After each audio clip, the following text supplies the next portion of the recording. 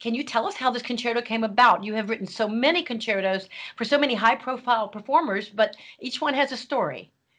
Well, the story here is that, of course, Jospeh Alessi is the principal trombonist of the New York Philharmonic. And I think it was the Philharmonic who turned around and said, would you please do a concerto for our trombonist? And I said, of course. And I got to know Joe. We had a chance to meet at Juilliard when I was in New York, and hit it off immediately, and I knew exactly what I could do. And he sent me a whole sheaf of his great CDs. And I said, this was a kind of musician that lets us see how much a trombone can do.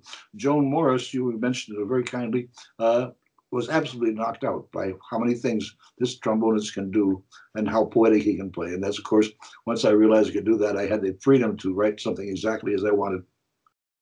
So often with a concerto, there's a collaboration, meaning the soloist, as in your case, you are colleagues and communicated. Did you think in terms of his playing abilities, or were you thinking further down the line for all the people who would be playing this work? Well, that, of course, is a nice byproduct, and I hope that there'll be a lot of people who will. But the main thing was I was going to concentrate on Joe. What you try to do is to get a sort of a feeling of a person, not only from the way they play, but the way they are. And just a little bit, we had a chance to meet. We met for lunch, and we sat down, doodled a little bit for jazz, and I looked at him, and he looked at me, we don't have to do that. We had a good feeling of what we wanted to do. And I talked about it a lot at the point that I was doing this with the Philharmonic Orchestra.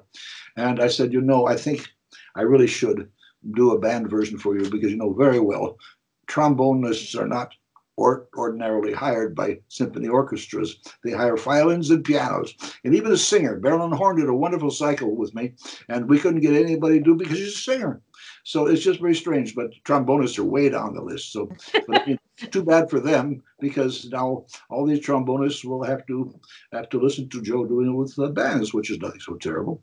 They're all wonderful bands, and Jerry is one of the best.